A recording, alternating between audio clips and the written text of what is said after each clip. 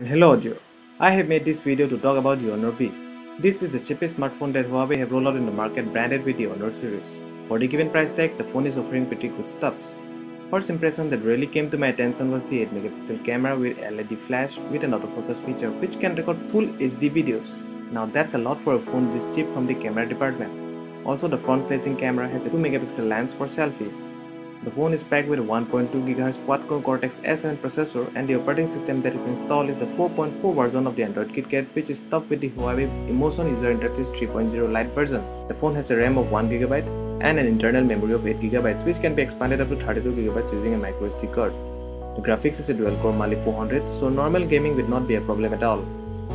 It is a dual SIM device which can both support 3G network one at a time. It has gravity, ambient light, and proximity sensor but missing the compass.